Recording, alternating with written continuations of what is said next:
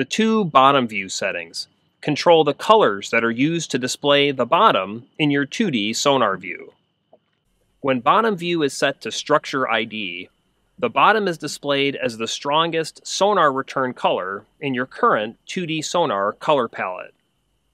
If your strongest color is bright yellow, for example, the bottom will be bright yellow.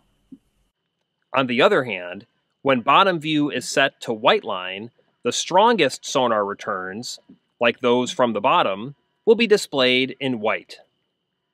Under the Sonar Menu tab, select Bottom View using the up and down arrow keys.